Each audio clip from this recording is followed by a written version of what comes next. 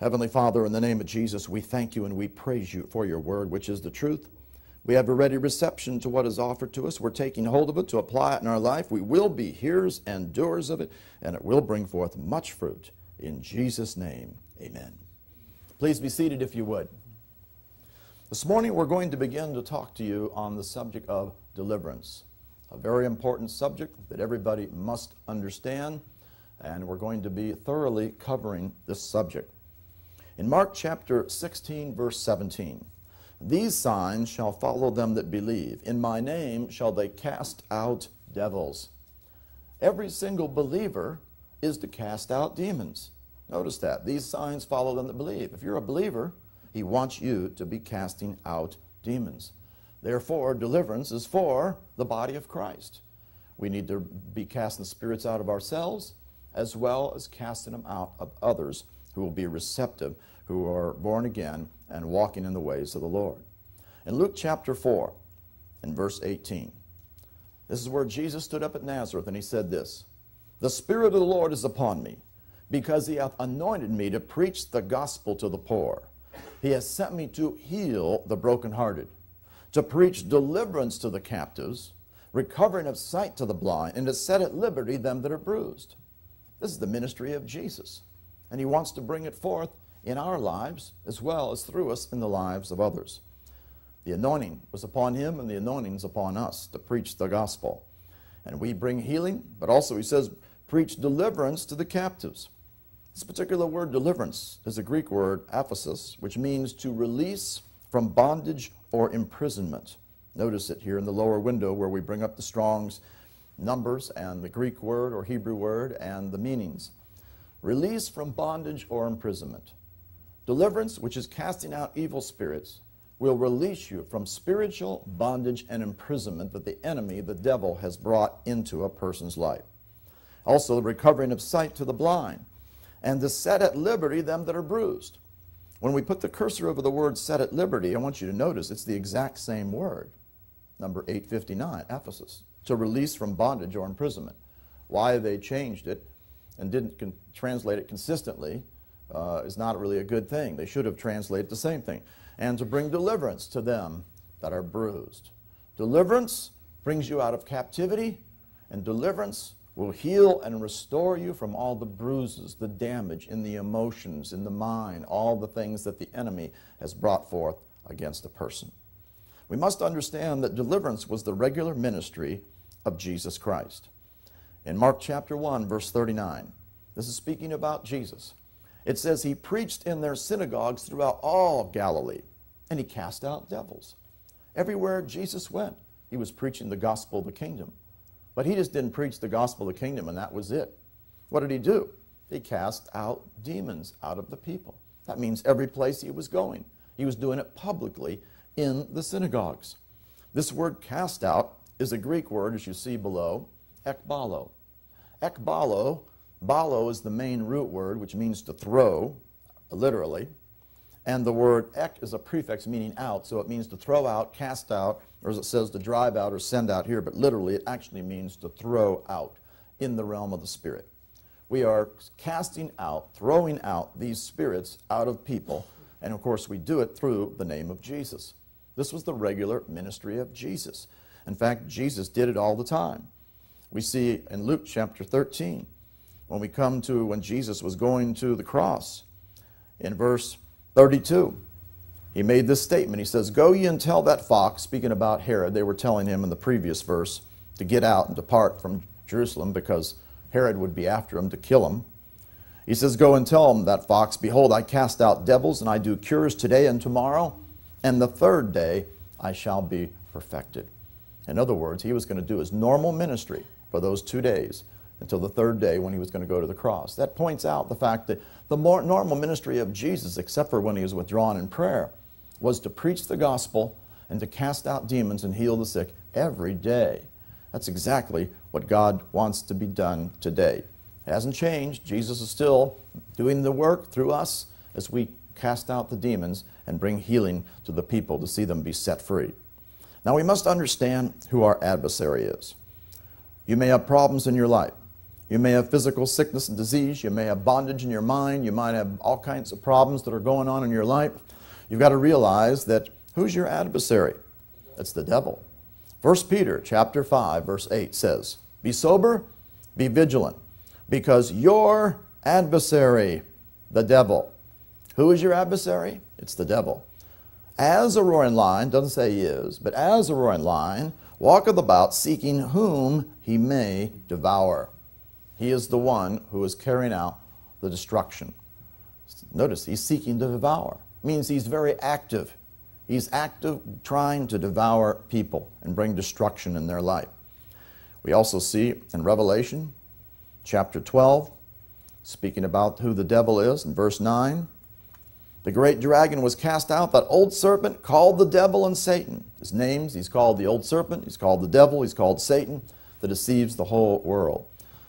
The word Satan means adversary. So he is the adversary of mankind. Now we must understand who he was originally and who this person is that it speaks of. In Isaiah chapter 14, verse 12.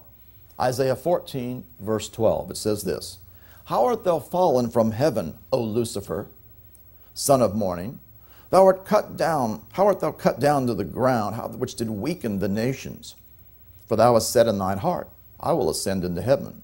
I will exalt my throne above the stars of God. I will sit also upon the mount of the congregation in the sides of the north. I will ascend above the heights of the clouds. I will be like the Most High. Yet thou shalt be brought down to hell, to the sides of the pit." This is one who was in heaven, named Lucifer, which means light bearer or light bringer. He was very bright, shining, beautiful creature. This was the one who was the leader of the praise and worship in heaven, as you'll see, anointed cherub. So we'll go over to Ezekiel in a moment. But notice it says, "How art thou fallen?" He was fallen. This word actually means to be overthrown and cast down violently. Overthrown and cast down. He was overthrown and cast down because of his rebellion to God. Notice, he's the one who weakens the nations, as it says. What did he do? It says his 5 I wills. I will ascend into heaven. He wanted to be like God, take over. I will exalt my throne above the stars of God. I will sit also upon the mount of the congregation in the sides of the north. He wanted to be like God. I'll ascend above the heights of the clouds. I'll be like the Most High God. He wanted to be just like him. But instead, what was he really?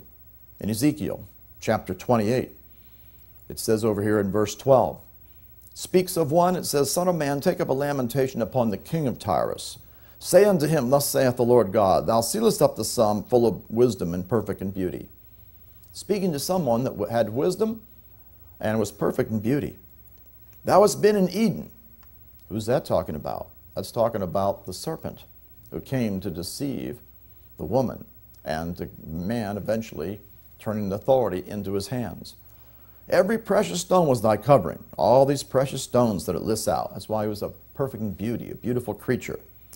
And it says, "The workmanship of thy tabrets and of thy pipes was prepared in thee in the day that thou wast created." This person is a created being. A created being. Angels are created beings. He was an angel. And notice it says, "The workmanship of thy tabrets." Tabrets refers to timbrels or tambourine, and it speaks of rhythm. And pipes speak of instruments, and what it tells you is that music was in him. Music was in him, and he was the leader of the praise and worship in heaven. "Thou art the anointed cherub." Who was this person? He was an angel, high-ranking angel, anointed cherub that covereth. "I've set thee so, thou wast upon the holy mountain of God. Thou wast walked up and down in the midst of the stones of fire. Thou wast perfect in thy ways from the day that thou wast created." Again, a created being. He was perfect. God doesn't make things that aren't perfect. "Till iniquity was found in thee." That shows you that angels could sin. Angels could originate iniquity and wickedness. They could make wrong choices. And that's exactly what he did. "Iniquity was found in thee. By the multitude of thy merchandise, they filled the midst of thee with violence, and thou hast sinned." He was the one who sinned, first one who sinned. "Therefore I'll cast thee as profane out of the mountain of God. I'll destroy thee, O covering cherub, from the midst of the stones of fire. Thy heart was lifted up because of thy beauty. Pride got a hold of him. Thou hast corrupted thy wisdom by reason of thy brightness, because he was a bright, beautiful creature. I will cast thee to the ground. I will lay thee before kings, that they may behold thee. Thou hast defiled thy sanctuaries by the multitude of thine iniquities. Iniquity was found in him, and defiled the place where he was, by the iniquity of thy traffic. Therefore I'll bring forth a fire from the midst of thee. It shall devour thee, and I'll bring thee to ashes upon the earth in the sight of all them that behold thee. All they will know thee among the people shall be astonished at thee. Thou shalt be a terror, and never shalt thou be any more. He sinned, and he cast out of heaven because iniquity was found in him. And who's this talking about? Lucifer, whose name was changed to Satan after he was kicked out of heaven. Now, we must understand that Satan then was kicked out of heaven, and how did he get to be able to operate in the earth? Well, we see in Genesis chapter 1, verse 26, speaking about how God made man. He says in verse 26, let us make man in our image, after our likeness. Let him have dominion over the fish of the sea, over the fowl of the air, over the cattle, and over all the earth, and over every creeping thing that creepeth upon the earth. So God created man in his own image. In the image of God created he him. Male and female created he them. And he blessed them and said unto them, be fruitful and multiply and replenish the earth. Replenish is a deceiving word. It is a word which really means simply to fill the earth. Some people have seen this and thought replenish would mean to fill again. But it's not saying to fill again. It means to fill the earth. Some people have thought that there was a previous civilization, which is very, very questionable in the Word of God. Fill the earth and subdue it, and have dominion over the fish of the sea, over the fowl of the air, and over every living thing that moveth upon the earth. God made man in his image. He gave him authority over the earth. We see how he did this in Genesis chapter 2 and verse 7. The Lord God formed man of the dust of the ground, breathed into his nostrils the breath of life, and man became a living soul. God's breath coming into man caused him to be a living soul. And he planted a garden eastward in Eden, and put the man where he'd formed him. And we see in verse 15, he told him something. The Lord God took the man, put him in the Garden of Eden to dress it and to keep it. He was to keep this, which means to guard it. Why would he need to guard it? Because there was an evil one who would try to come against him, who would try to deceive him. And who was that? The adversary, who was Satan, who was kicked out of heaven, who would attempt to come and to try to deceive them. Well, it goes on and says in verse 16, the Lord God commanded the man, saying, of every tree of the garden thou mayest freely eat, but of the tree of the knowledge of good and evil thou shalt not eat of it, for in the day that thou eatest thereof thou shalt surely die. When God says something, it's going to happen. In chapter 3, here's where the serpent comes. It was more subtle than the beasts of the field. Satan comes through the serpent, and he says unto the woman, yea, hath God said, you shall not eat of every tree of the garden. The woman said to the serpent, we may eat of the fruit of the trees of the garden, but of the fruit of the tree which is in the midst of the garden, God has said, you shall not eat of it, neither shall you touch it, lest you die. He spoke about the tree of the knowledge of good and evil. That's the one. She didn't really have that straight. She didn't identify what it was talking about. The serpent said to the woman, you shall not surely die. The devil will always confront what God says and try to tell you the opposite. He's a liar. He always will try to confront the truth. God does know in the days that you eat thereof, your eyes will be open, you'll be as gods, knowing good and evil. Otherwise, to try to appeal to her to be as God. Isn't that the same thing that caused him to fall? He wanted to be like the Most High. He wanted to be a God himself. So he tried to pull the same thing on her that he fell for, and knowing good and evil. When the woman saw that the tree was good for food, here she started moved by her senses. It was pleasant to the eyes, and a tree to be desired to make one wise, like she was lacking some kind of source of wisdom when God was available for all the wisdom. She took of the fruit thereof and did eat, and also gave also unto her husband with her, and he did eat. She was deceived, but the man was not. He knew exactly what he was doing. And we know this from over in 2 Corinthians, in chapter 11, and verse 3, where the Bible says, I fear lest by any means, as the serpent beguiled Eve through his subtlety. He beguiled her, he tricked her, deceived her, so that your mind should be corrupted from the simplicity that's in Christ.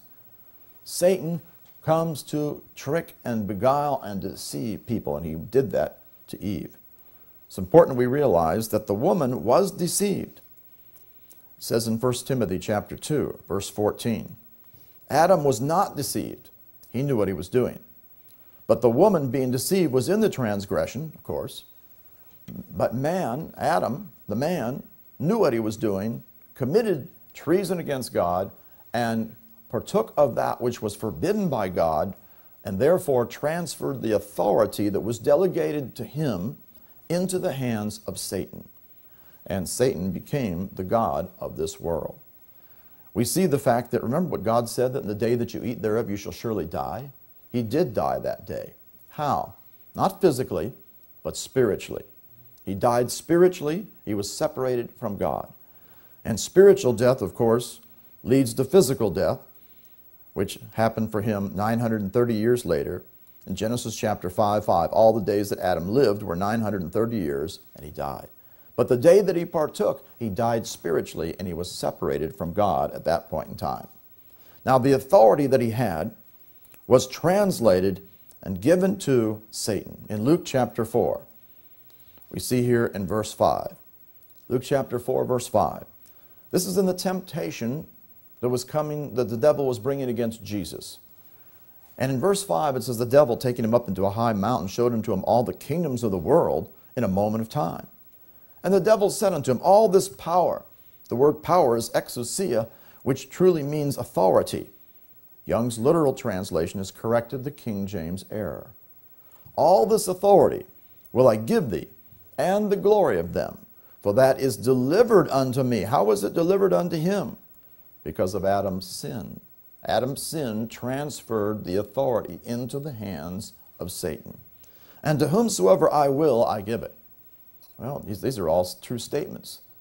Jesus did not confront him on this or object to anything that he said. Of course, here's where the temptation comes in. If thou therefore wilt worship me, all shall be thine. Thinking, hey, I've got it and I'll give it to you, just worship me. Of course, Jesus recognized the temptation and he said, get thee behind me, Satan. It's written, thou shalt worship the Lord thy God, and him only shalt thou serve. And he dealt with the temptation. We must realize that Satan got the authority. In fact, in 2 Corinthians chapter 4, verse 4, it speaks of him and calls him the God of this world, in whom the God of this world has blinded the minds of them that believe not. Who's the God of this world? It is Satan. We see another scripture referring to him in Ephesians chapter 2, over in verse 2. Ephesians 2:2, it says this, where in time past you walked according to the course of this world, according to the prince of the power of the air. The word prince is the word archon, which means a ruler. It literally means a ruler of the power. The word power is exousia again, meaning authority, as Young's literal corrects it, of the air. Literally, it says he's the ruler of the authority of the air. He's in that position of authority and dominion. He says the spirit that now works in the children of disobedience. We see another scripture that refers to him over in John chapter 14 and verse 30. When Jesus made this statement about Satan who was coming to him, he says, hereafter I'll not talk much with you, for the prince of this world cometh and hath nothing in me. Remember, Satan had entered into Judas and was coming to deceive and to try to, of course, take him captive, thinking that he had him, but of course Jesus was giving himself into their hands to go to the cross in order to accomplish the redemption. But the prince is the same word, archon. And he's the prince of this world, or the ruler of this world. Satan is the ruler of the world system. In Matthew chapter 12, we see in verse 26 that Jesus spoke of the fact that he has a kingdom. It says so in Matthew 12:26. If Satan cast out Satan, he's divided against himself. How then shall his kingdom stand? He acknowledges the fact that Satan has a kingdom. He is a ruler. He is ruling over the world system. And what kind of a rule does he have? It is a rule under darkness, for he is under darkness.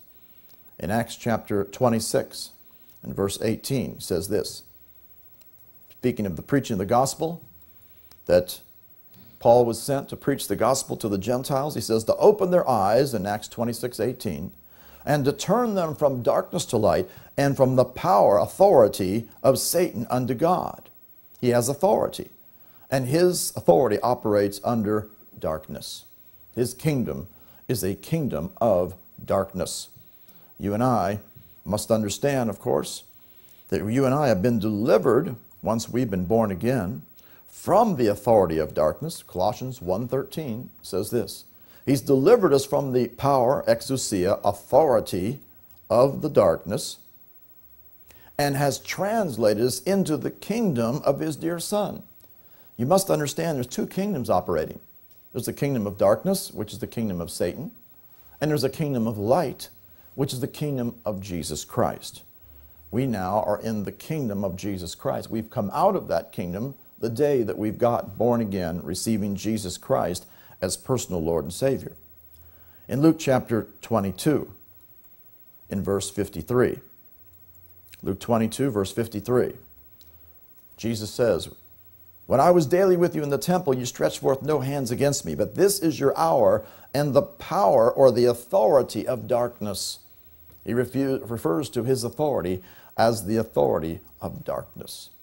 Now, because of the fall of man, Satan now, who's the ruler of this world, the ruler of the air, we see the fact that he in the position of authority, and because of Adam's fall, he was under dominion. He was lorded over by Satan, and he was under his dominion. And now, everybody who is born physically has been under Satan's authority, because remember, Adam died on that day spiritually. Spiritual death took hold of him, and he is separate from God. Well, every single person who's been born since then has been in the same position, separate from God, spiritually dead unto God. John 8:44, he says, you are of your father the devil, and the lusts of your father you will do. In other words, Jesus was speaking, declaring that these religious people were under Satan, and he was their spiritual father. He was the one who was over them. Well, we all got to understand. That's why, of course, everybody must be born again in order to receive a brand new spirit and come out of authority of darkness and be translated into the kingdom of Jesus Christ. Now, since Satan is the adversary of man and he's in a position of authority, how does he work? There's only one of him. In Revelation chapter 12, verse 4, we see a revelation here. It talks about how his tail drew the third part of the stars of heaven. This is talking about when he's cast out. A third part of the stars of heaven, and this is referring to the angels, and did cast them to the earth, showing the fact that there was 1/3 of the angels that fell with him, that rebelled against him. We know that these are his angels that talks about down here where the dragon fought and his angels. They're angels that were with him. 1/3 of the angels fell. We see this recorded in Jude, verse 6, where it says, the angels which kept not their first estate, but they left their own habitation, he hath reserved in everlasting chains under darkness. They're in chains of darkness unto the judgment of the great day. They're going to be judged. The angels have no means of reconciliation. There's no ultimate reconciliation. That's a lying teaching that some people have brought forth. Angels are chained under darkness. They left their habitation. What did they do? They sinned just as Lucifer had sinned. In 2 Peter chapter 2, verse 4, it says this, if God spared not the angels that sinned, but cast them down to hell and delivered them into chains of darkness to be reserved unto judgment. So they sinned as well. 1/3 of them followed the devil. And so now these are under his authority. In fact, we'll go back to that scripture we looked at in Revelation chapter 12 and verse 9, where it says this, that Satan, the devil and Satan, which deceives the whole world, he was cast down on the earth, and his angels were cast out with him. That means that the evil spirits that serve him are evil angels. They are the angels that fell. That is important for us to understand. Also, in Matthew chapter 25, referring to this, because we must understand, what are demons? Demons are evil angels that fell, that rebelled against God. Matthew 25, verse 41 says, He said unto them on the left hand, Depart from me, ye cursed, into everlasting fire, prepared for the devil and his angels. So, we're talking about evil angels. These evil angels are the ones that fell, and they are the demons, or the devils, as the Bible speaks of. We also see another reference back there in Revelation chapter 12 that we just saw, but again, see this, verse 7, where it says, There's war in heaven, Michael and his angels fought against the dragon, and the dragon fought and his angels. It references again to the demons being his angels. Now, there are people that have taught contrary to this. There are people that have taught the fact that evil spirits, or demons, are disembodied spirits from a pre-Adamic creation, or pre-Adamic civilization. There's lots of people that have taught that out there. And other people have taught that the demons are spirits of unnatural offspring of angels and human women prior to the flood in the days of Noah. People have taught this. Where do they come up with this? You just need to understand this. They've come up with it because people have subscribed to what they call the gap theory, from Genesis chapter 1:1 to Genesis chapter 1:2. It says, In the beginning God created the heaven and the earth was without form and void, and darkness was upon the face of the deep. Assuming that they say that, believing that Satan fell during this time, and that Satan caused the fall of a pre-Adamic creation who were alive at the time of his fall, supposedly. That's what they teach. There's lots of books written on it. Lots of people teach this stuff out there. They believe that this pre-Adamic race of men died and their spirits became the demons whom Satan rules over. That's what they believe. And they call them spirits of disembodied people from past civilization and generation. And they take a scripture to supposedly prove their point. It's over in Acts chapter 23 and verse 8. And they say this, where it says, The Sadducees say there's no resurrection, neither angel nor spirit, but the Pharisees confess both. There rose a great cry, and the scribes that were of Pharisees' part rose and strove, saying, We find no evil in this man, but if a spirit or an angel has spoken to him, let us not fight against God. And they say, you've noticed there's an angel and spirit is listed in both of those. They believe that the angel and spirit are distinguishing two different classes of beings. That's the teaching that is out there. They claim that angels, and this is written in many deliverance books on deliverance. It's totally off the wall. They believe they claim angels are a class of being and spirits from another. Spirits are another class of beings. They believe that the spirits are the demons today under Satan's rule, having formerly been the spirits of this pre-Adamic race that fell by submitting to Satan between Genesis 1:1 and 1:2, saying that's why there was darkness. And they say also that the demons' desire to get into people proves that demons are disembodied spirits from this pre-Adamic creation who want to return to the human beings where they once resided, which is ridiculous. But that's the kind of logic. But people say this stuff. It's in the books on deliverance out there if you have read this kind of stuff. It's absolutely false. Number one, there's no evidence of a pre-Adamic civilization anywhere in the Scripture. Number two, man was created in Genesis 1:26. No evidence that he was created prior to that. Number three, reasons why this is all false. Genesis chapter 1 and verse 3. After verse 2, there's verse 3. God said, let there be light, and there was light. Could there be civilization without light? No. Light is the essence that brings forth civilization.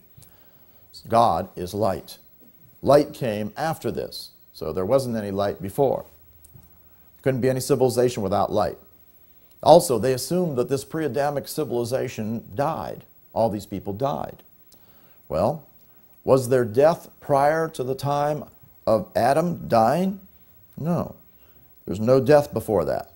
In fact, we even know from Romans chapter 5 In verse 12, it says, "Wherefore, as by one man sin entered into the world, death by sin." Otherwise, how did death come into the world? By one man. Who was that? Adam. Could it have come from somewhere else before? No. The Bible says this is when it came into the world. By one man, Adam.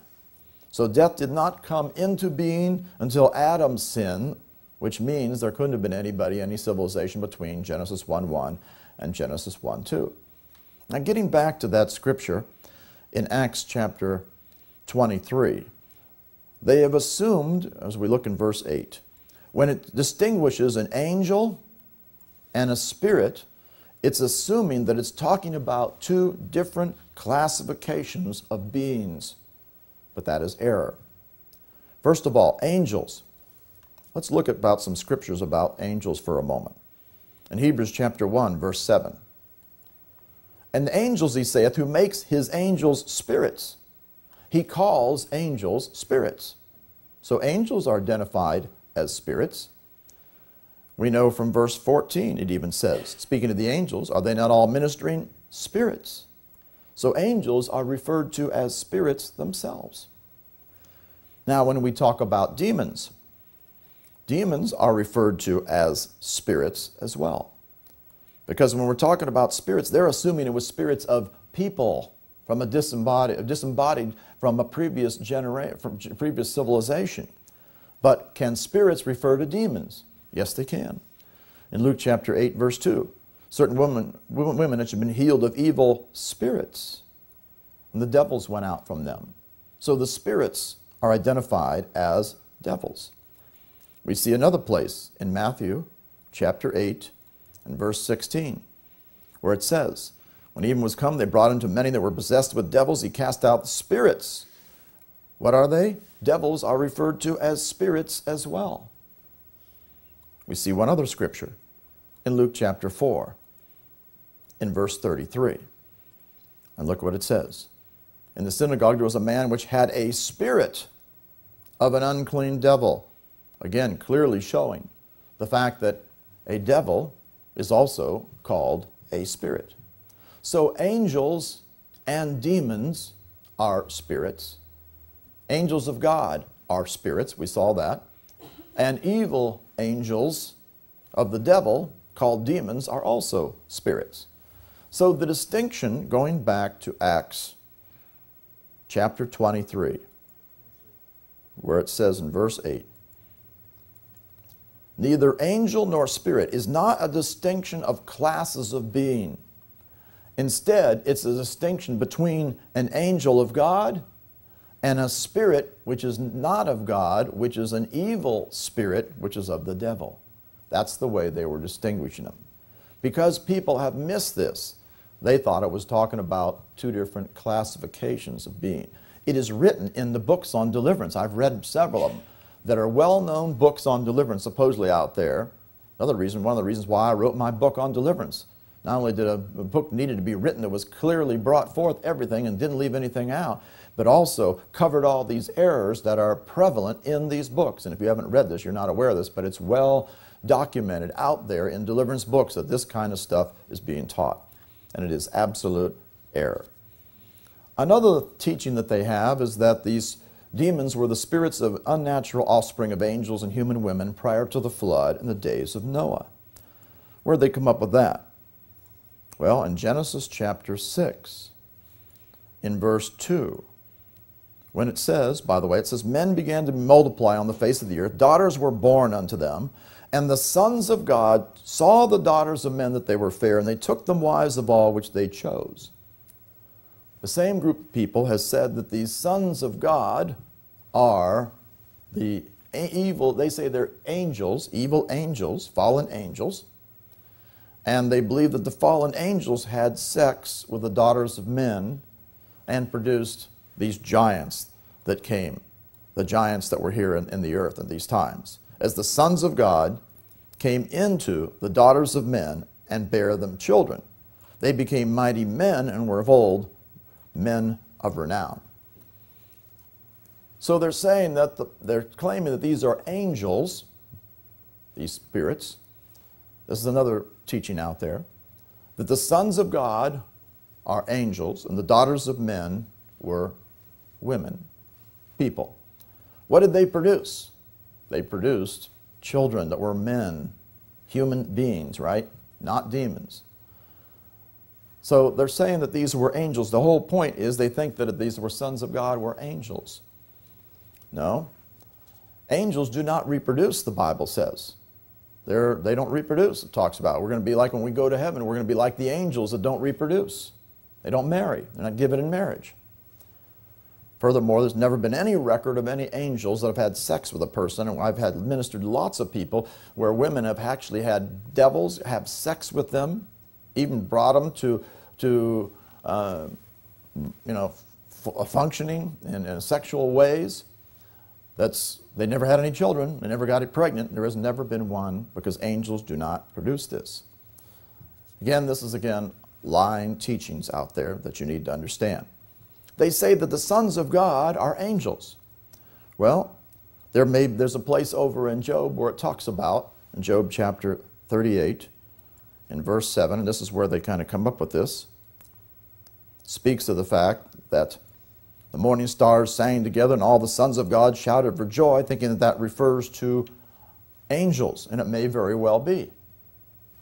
But there's other scriptures that clearly show that sons of God are not angels, but they're people. In Job chapter 1, remember what it talks about here in Job? He had 7 sons and 3 daughters. It says here that they were feasting. Job was offering up the burnt offerings for them. He was afraid that the sons might have sinned and cursed God in their hearts. Verse 6, now there was a day when the sons of God came to present themselves before the Lord, and Satan came also among them. These same people that teach this kind of stuff say that the sons of God were the angels, and that Satan was an angel, came along. Well, it's not so. It's clearly talking about people were the sons. The reason we know this is because what did the Lord say? Satan came among them, and he said, have you considered my servant Job? What was all before him? The sons of God. What's he talking about? Hey, how about this son of God, Job? He's speaking about a man. So the sons of God in this situation are speaking about people. So people get way off base and they come up with these kind of things. And I point this out to you because there's lots of people and ministers out there that teach this kind of stuff. It is absolutely false teaching. It's talking about who are the sons, let's go back to who are the sons of God and the daughters of men. You have to understand that after the fall, there was a group that followed the way of God even though they weren't born again. They were of the line of Seth that followed the way of the Lord, that did what God wanted. Remember, Abel was righteous. He did the right thing, while Cain was evil and did the wrong thing. The ones who were the sons of God were the ones that followed the way of God. The ones that were the daughters of men followed the way of man that was rejecting God instead of following the way of the Lord. And what happened, of course, it's just like taking an unbeliever and a believer and putting them together. What do you have? You have a problem. You're not supposed to be putting them together. And remember that the wickedness of man was so great in the earth. The wickedness was so great in the earth, the Bible says, back in Genesis chapter 6, that the thoughts of men, everything was just so evil. The wickedness was so great, every imagination, the thoughts of his heart was only evil continually. Can you imagine that? Every thought was evil continually.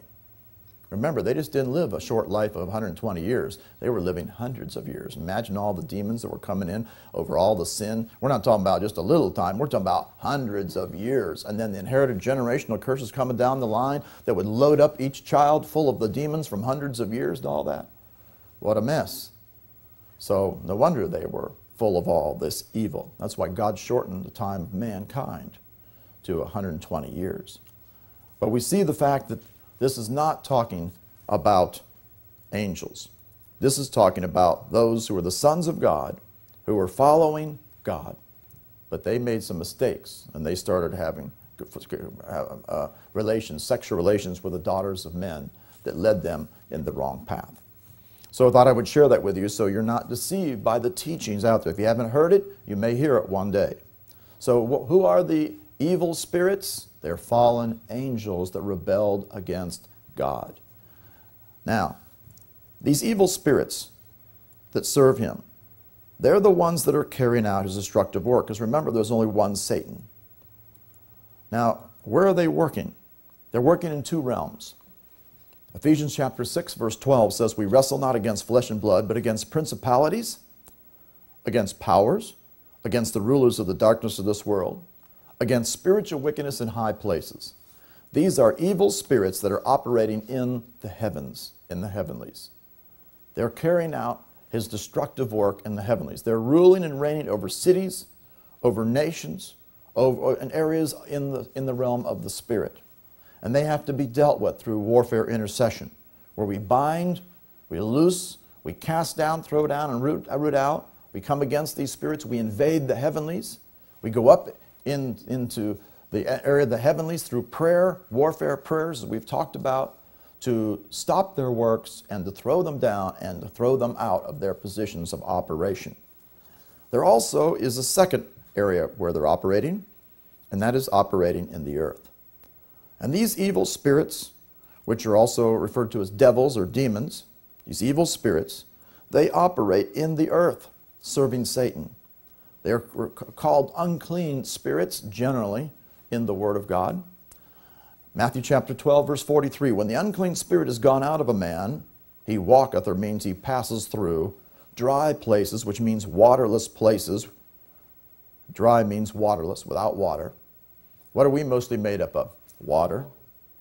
Waterless places means outside of man or outside of a being. They can also be in animals.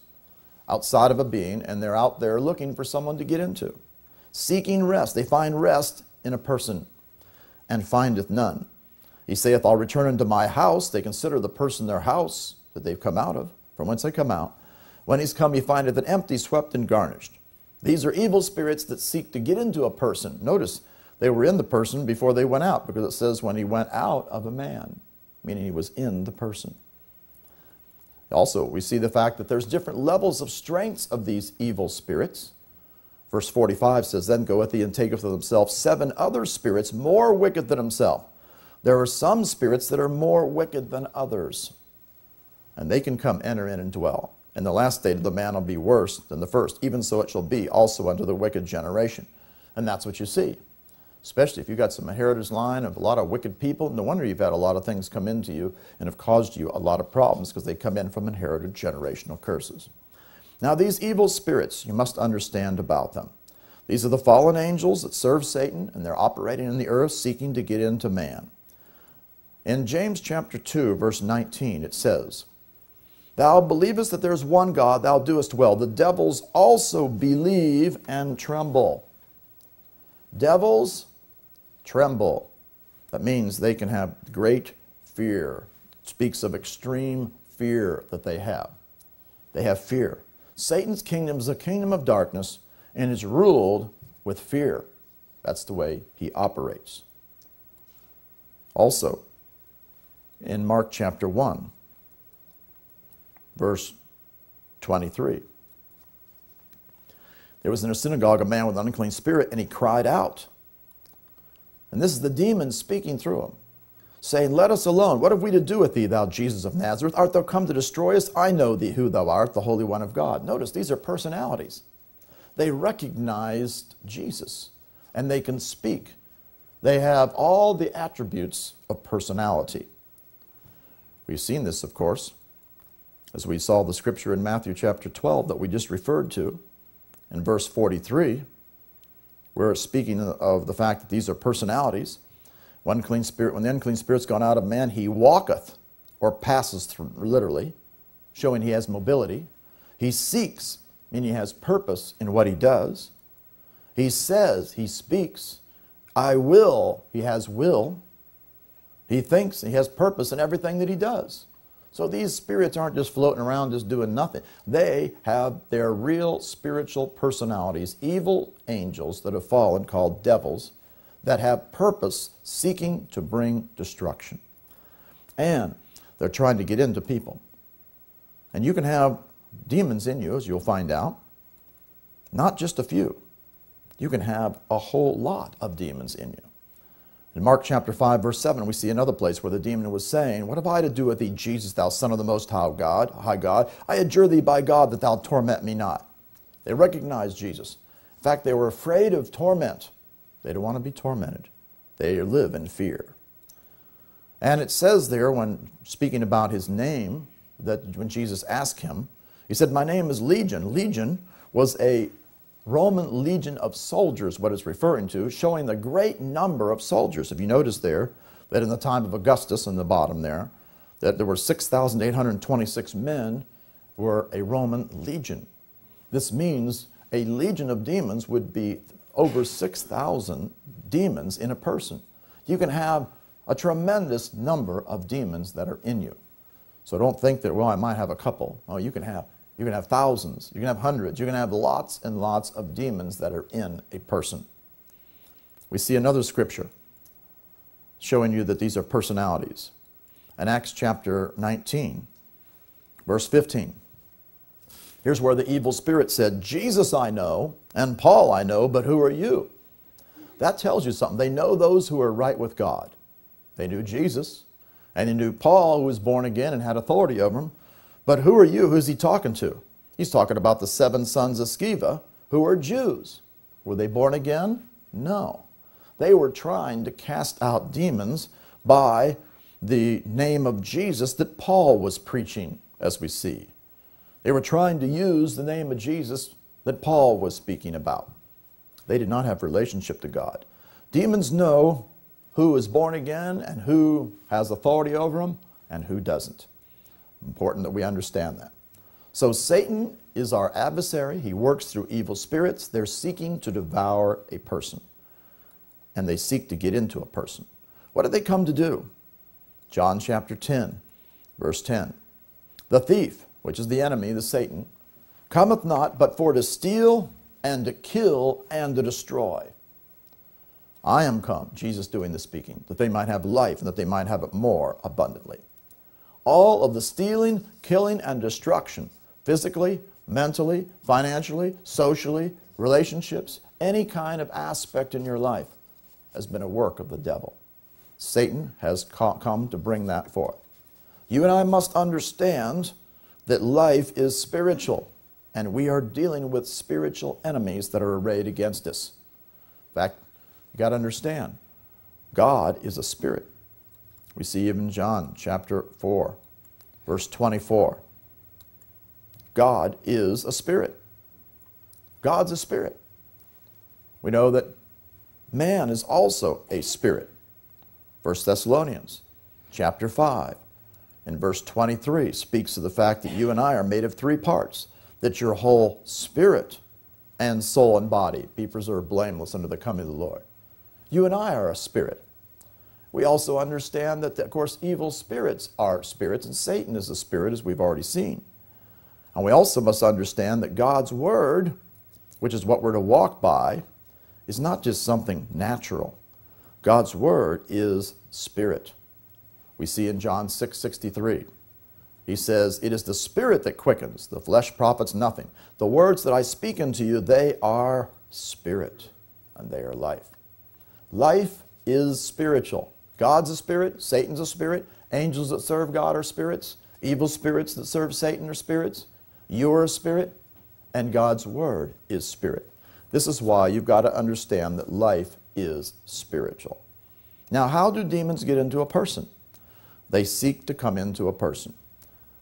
They only can come in when the door is open to them. There has to be a spiritual door open to them to let them come in. In Ephesians chapter 4, verse 27, it says, "Neither give place to the devil." The word place is a Greek word topos, which refers to a place of residence, when you study this in the Greek, or an inhabited place, as it does refer to that here. A place of residence or an inhabited place. So you give a place of residence for something to come in and reside in you, or for something to come in and inhabit you, if you, quote, give place to the devil. And how would you do this? Through sin. The verse before says, "Be angry and sin not, let not the sun go down upon your wrath." What is this talking about? This is talking about the fact that you can have a righteous anger over injustice that is done contrary to God's Word and not sin. Now, how would we sin if we have an anger against people and the Bible tells us to let go of all anger, but we have anger against people instead? Or what's our righteous anger? Against what the devil has done through people. Otherwise, we're not going to get an attitude against people.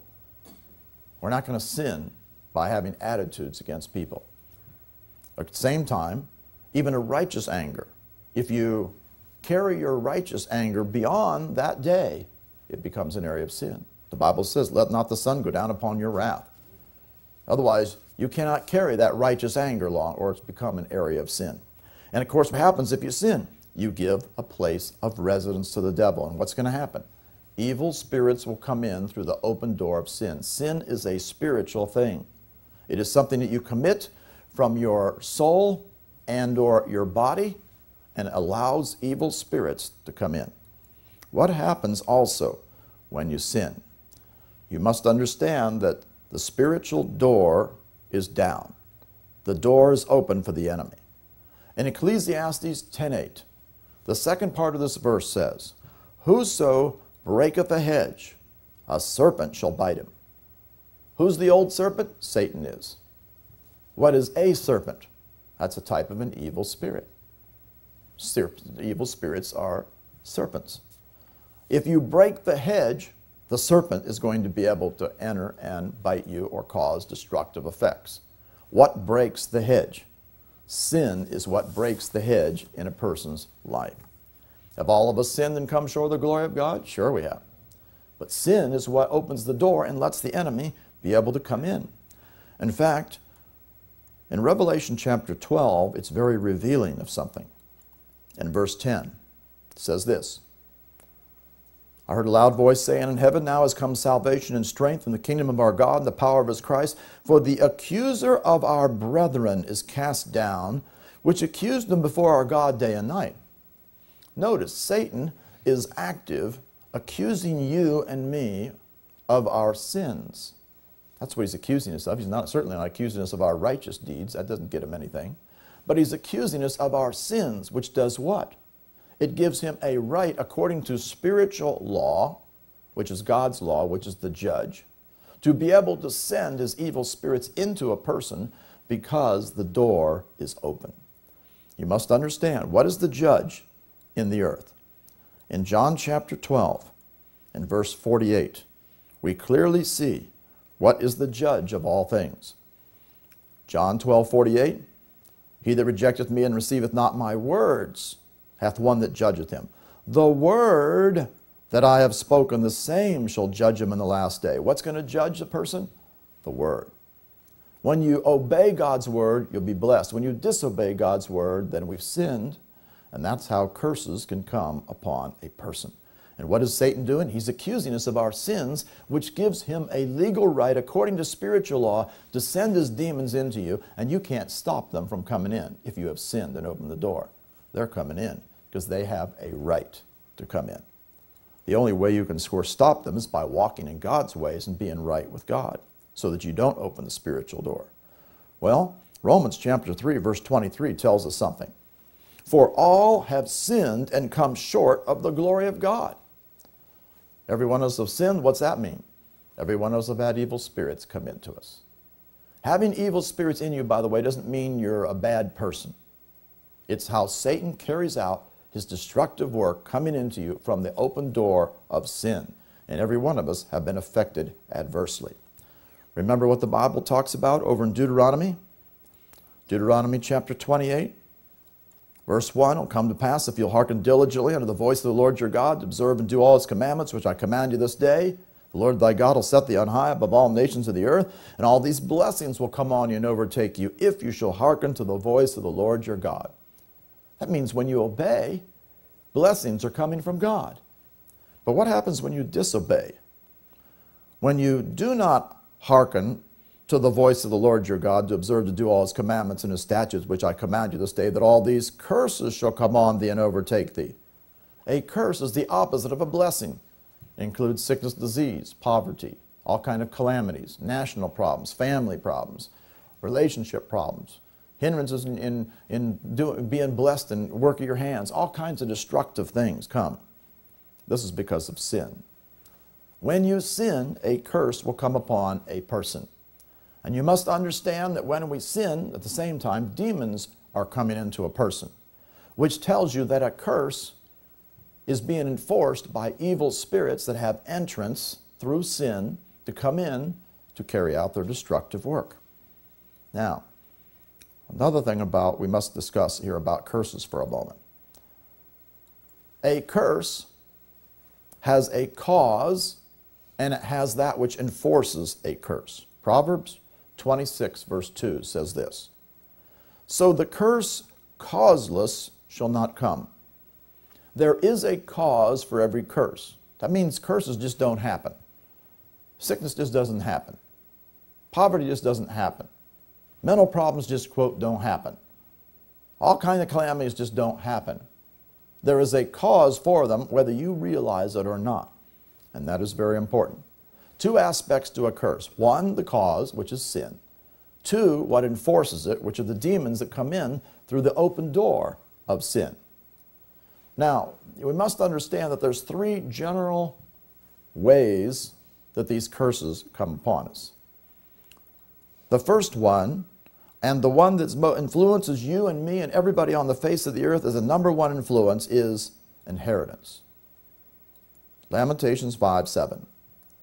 Our fathers have sinned and are not, and we have borne their iniquities. Our fathers sinned, are not, meaning they've passed on. We've borne their iniquities. That means that's an inherited generational curse because of the sins of our forefathers. We see another scripture over in Numbers, chapter 14 and verse 18. Numbers 14, verse 18, it says this, "The Lord is long-suffering, of great mercy, forgiving iniquity and transgression, by no means clearing the guilty, visiting the iniquity of the fathers upon the children unto the third and fourth generation." Notice that. The iniquity of the fathers are visited upon the children to the third and the fourth generation. Inherited generational iniquity curses come down the inheritance line, and they affect you from 3 to 4 generations back. That means you're affected by the sins of your parents, grandparents, great-grandparents, and even great-great-grandparents that have brought inherited generational iniquity curses upon you. And evil spirits come in because of the inherited generational curses at the time of conception, and they're there from day one. They can manifest early in life, behavioral problems. We've all seen a 2 or 3-year-old child full of hate and anger and rebellion and stubbornness as ever. How'd they get that way? Because mom and or dad was the same way, and they got all these spirits that have come into them, driving them to be that way. Other spirits can be dormant for long periods of time. For instance, let's say there's cancer coming down your inheritance line. You can have an inherited curse of cancer. And cancer spirits will be in you, and they'll be dormant throughout your life until manifesting later as your body's getting weaker and weaker. And all of a sudden, the spirits of cancer will manifest the cancer. And here you got the spirit of cancer. Cancer can come in from the inheritance line. Heart problems can come in inheritance line. Diabetes. In fact, what does the physician always ask you? He takes your medical history right off the bat, doesn't he? He wants to know what your history is, not only in your own life, but also in your inheritance line. He wants to know whether or not, hey, anybody in your family had all these problems? The physicians do that. The doctors. The people in mental areas, they'll do the same thing.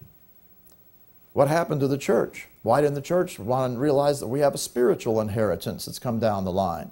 Let's let these spirits in. It seems like the world's been smarter in things and figuring out where things have come from than the church, who hasn't realized that we have a spiritual inheritance. Every one of us do. So you've got to realize God has set before us a choice. Deuteronomy chapter 30, verse 19. He says, "I denounce unto you this day that you," or verse 19 I'm in.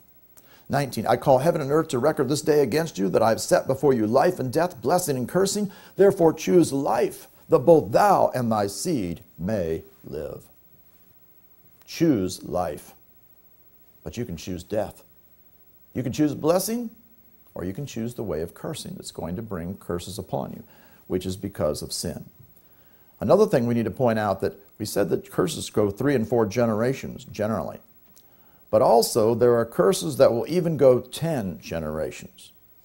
Deuteronomy 23 verse 2 says, a bastard, which is an illegitimate child, a child from illegitimate conception, shall not enter into the congregation of the Lord, even to his 10th generation shall he not enter in the congregation of the Lord. This is a 10-generation curse that will hinder you from entering into the things of God.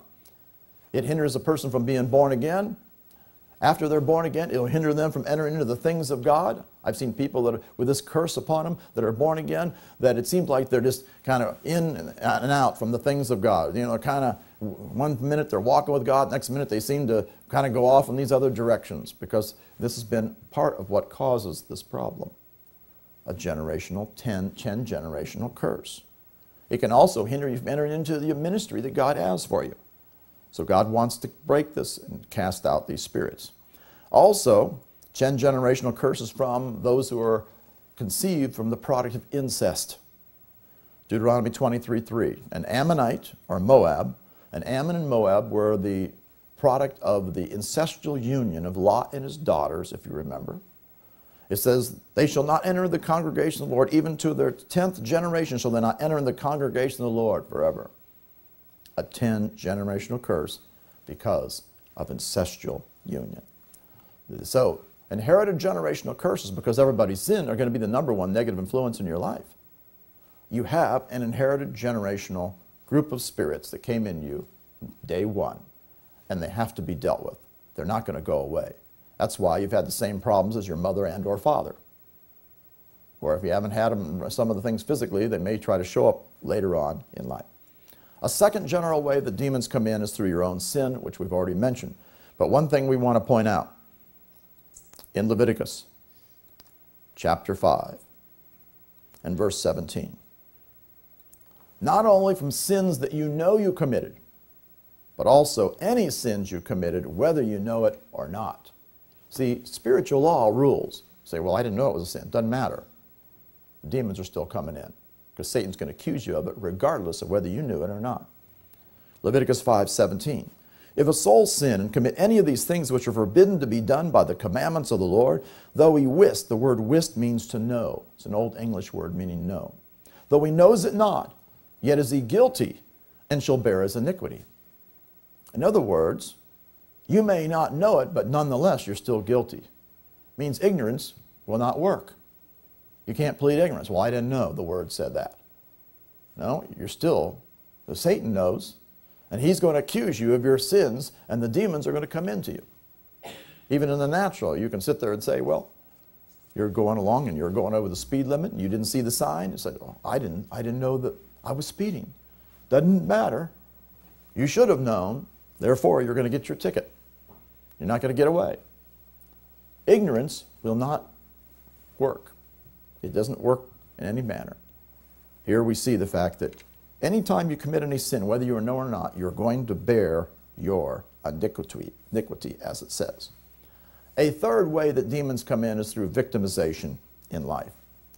This is people sinning against you. Perhaps you've been through evil things, abuse, physical abuse, mental abuse, emotional abuse, sexual abuse. Evil spirits will come in from being victimized by the sins of others through some kind of trauma, through word curses spoken against you, evil words, through things that went on in the home, strife, fighting, rivalry, jealousy, all kinds of negative things, rejection, teasing, these things, lack of love shown.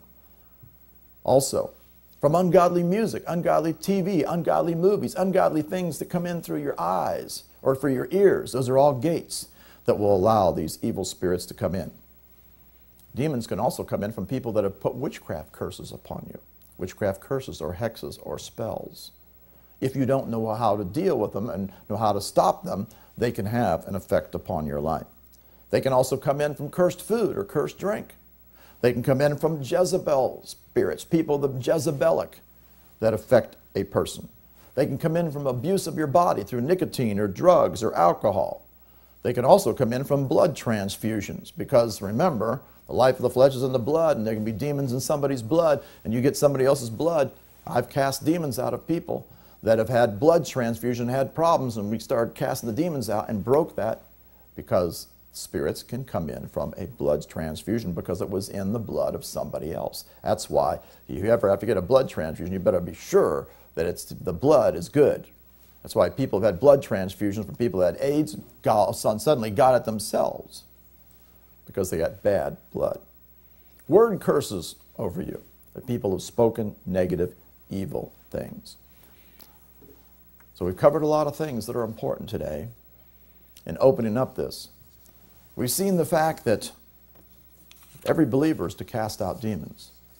And when you cast out demons, it's going to bring release from spiritual bondage and imprisonment in your life. Jesus did it regularly, and he wants us to do the same thing. We see that our adversary is Satan, who goes about as a roaring lion, seeking whom he may devour. He's the one who is an evil spirit, a former angel who was kicked out of heaven because of a sin. His name is now Satan, the adversary. He operates through evil spirits that are the evil angels that sinned and rejected their first estate, sinned against God, were kicked out as well. And they're all under chains, under darkness. And they carry out Satan's destructive work. These are the evil spirits that are his angels. We know the fact that because of the fall of man, Satan is now the spiritual father of mankind. That's why everybody has to be born again. We know Satan's only one of him, but how does he work? He works through all these evil spirits that carry out his destructive work. And where are they working? They're working in the heavenlies, the principalities, powers, rulers of the darkness, spiritual wickedness in the heavenly places. And they're also working in the earth, seeking to get into people. They have mobility, they're personalities. They can function, they say things, they speak, they think, they have will, they have purpose. They can move about. They come into a person, they go out of, it can be cast out of a person, and they can try to come back into a person. They seek rest and try to find it in a person. And you can have an unlimited number of demons in you, evidenced by the guy that had the legion. And there's different levels of demonic strength. Some are stronger than others. What do they come to do? Steal, kill, and destroy in some aspect in your life. They hate you, and they want to destroy you. We must also understand that the way the demons come in is by you giving place to the devils through sin. When you sin, you break the hedge of protection, and Satan then can come into you. These evil spirits, of course, work according to spiritual law. They can't just come in unless there's a door opener. That's why Satan is the accuser of the brethren that accuses you before God of your sins, which gives him a legal right, according to spiritual law, the word being the judge, to be able to send his demons in you. And God's not going to stop it, of course, because everything's according to spiritual law. You've made your choice. You can choose blessing, cursing. You can choose life, death. Whatever you choose is what you're going to get. Therefore, because we've all sinned, of course, all of us have had demons come into us. We understand also the fact that when we sin, curses come. There's two aspects to a curse. The cause, which is sin, and the second aspect is what's enforcing the curse, which are the evil spirits that come in. To deal with the curse, we've got to not only deal with the sin, but we also have to deal with the spirits that have come in and cast them out. We've also seen that there's three general ways that these demons come in. From inheritance, the number one negative influence in your life. Everybody's affected from 3 and 4 generation curses. Some people can have 10 generation curses if it was from illegitimate conception or a product of incestual conception. Also from our own sins, which we'll cover when we talk about this evening. We're going to talk about more specifically about how they come in specifically. And also from being victimized in life in some capacity. So from inheritance, our own sins, and victimization, demons have come into us. So that means we all have a lot of demons to come into us. It doesn't mean you're a bad person. It's the way Satan carries out his destructive work. And what does God tell us to do? He says that he's given us authority, and he's told us that we are to cast out the demons in the name of Jesus. And as we learn to cast them out, we're going to get delivered, and we're going to get set free from every bondage in our life. Say this with me. Heavenly Father, I thank you and praise you for the revelation of your word. I understand Satan's my adversary, and evil spirits are the fallen angels that serve Satan. They are his angels that carry out his destructive work. I understand how they come in through the open door of sin. Satan accuses us before God of our sins. And demons will be able to come in. Because the Word is the judge in the earth. I understand they come in from three general ways. From inheritance, my own sins, and victimization. I thank you that you've given me authority over all demons to cast them out. I can break every curse in every area of my life. I understand a curse has two aspects: the cause and what's enforcing it. I will deal with all the causes, which are all the sins, and I will also deal with what enforces it by casting out the demons. Thank you, Lord, that as I cast all the demons out that have come in from inheritance, my own sins, or victimization, I will get delivered. I will be released from all spiritual bondage and imprisonment and bruising, and all the destructive works of Satan will be destroyed in my life.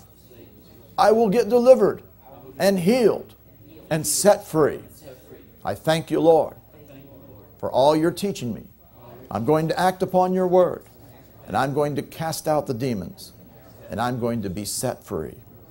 In Jesus' name, amen. We've introduced this morning.